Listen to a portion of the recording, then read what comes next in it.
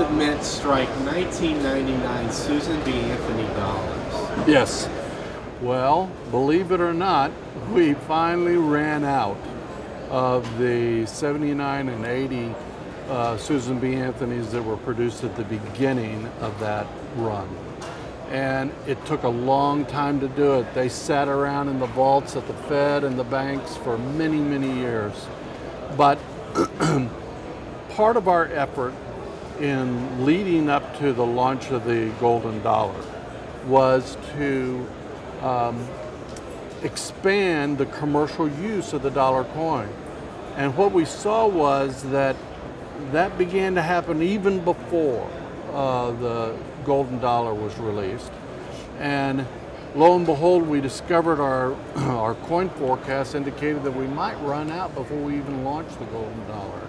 And we couldn't speed up that production schedule because of all the technical difficulties with the golden dollar. Not difficulties, but the complications. And so we had to go into a run in 1999 and produce more Susan B. Anthony's, which I love because, you know, it's not a rarity, but it's an unusual coin to find. So one of the most fascinating aspects of the rollout of the Sacagawea dollar was the private-public partnership that you developed with Walmart to get them to distribute the coin. Why was that necessary to get the coin out in the public? Yeah, fascinating and controversial. We did a lot of market research in preparation for the launch of the golden dollar. We knew it would not be an easy sell. Susan B. Anthony was a fiasco, frankly. And I was very intent on learning the lessons of the Susan B. Anthony failure and applying them in the golden dollar. Now, we knew, and it's still the case, that a dollar coin will never successfully circulate unless the dollar bill is withdrawn from circulation.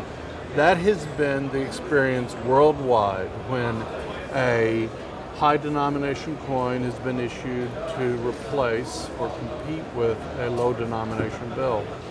And the legislation didn't do that with a golden dollar. The dollar bill would be in circulation. So we needed to have a coin that would get into circulation.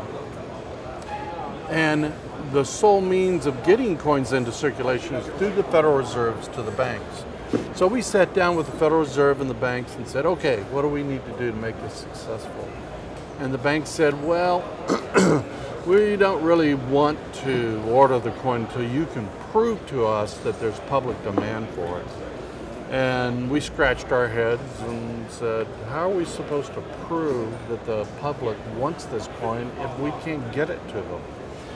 And so we were left with that dilemma.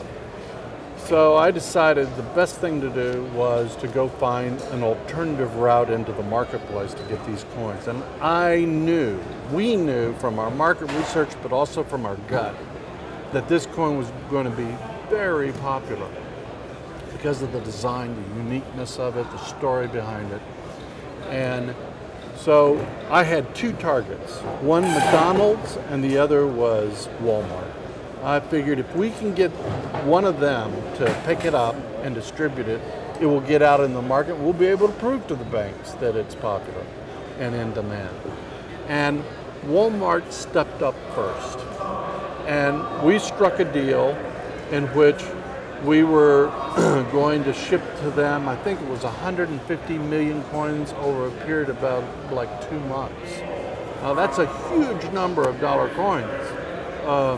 And especially from the perspective of the Susan B. Anthony. It took years for the Susan B. Anthony to get that many in circulation. And so we shipped them to like 3,500 Walmart and Sam Club stores all over the country in late January 2000. And people lined up at the store doors and their allotment of coins were gone in a matter of days or a few weeks. When people couldn't get the coin at the Walmart anymore, they went to their banks and say, you know, well, we want the coin, and the banks didn't have it.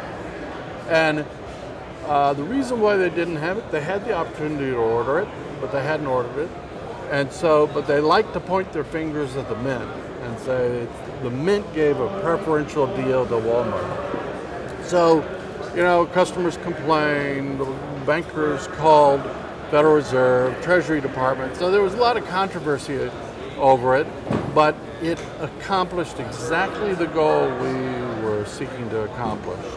Got the coin into the hands of the public, and it demonstrated that the public not only would accept it, but would go out of their way and stand in line at Walmart in order to get it. So that was a big accomplishment. In the first year, we circulated more Susan B. Anthony's in the first year golden dollars in the first year than Susan B. Anthony's in the entire 20-year history of the Susan B. Anthony. The conventional wisdom is that the golden dollar was a failure. It was not a failure in the first year. It was a huge success. But the momentum behind it petered out. There wasn't enough commitment at the mint, at the top level of the mint, to overcome the resistance, frankly, at the Federal Reserve and the banks. And so it went the way of other dollar coins.